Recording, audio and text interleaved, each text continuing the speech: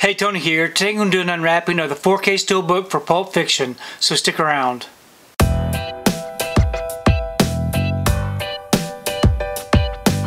So I've received my order for Pulp Fiction. This right here is a 4K limited edition Steelbook.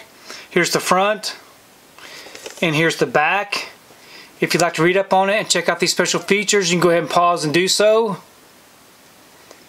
I'm going to go ahead and remove this from the wrapper, and we can take a close look at this Steelbook.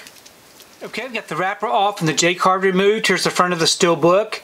It is a lightly glossed Steelbook, no embossing or debossing. And then here's the back. Very simple. We open it up. We have our front and back together. Really do like the artwork on the front. It does come with a digital code. And we have our 2 disc.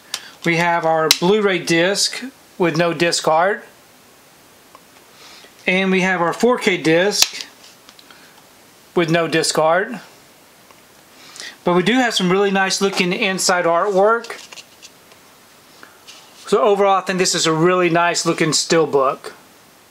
So overall, I'm really happy with the way that this Steelbook looks. I would love to see the other Tarantino films get a similar treatment.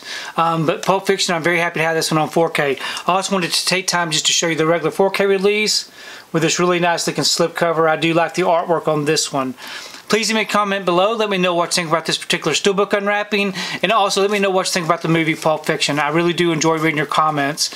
If you like what you saw here today, please give it a thumbs up and share the video. If you haven't subscribed to my channel, I really appreciate it if you would subscribe. If you do subscribe, please remember to hit that notification bell so that you can be notified every time I upload a new video. If you haven't followed me on my social media accounts, I'm on Instagram, TikTok, and on Twitter. And if you'd like to find out what I've been watching, you can find me over on Letterboxd. I do have links below. But thanks again for watching, and we will see you next time.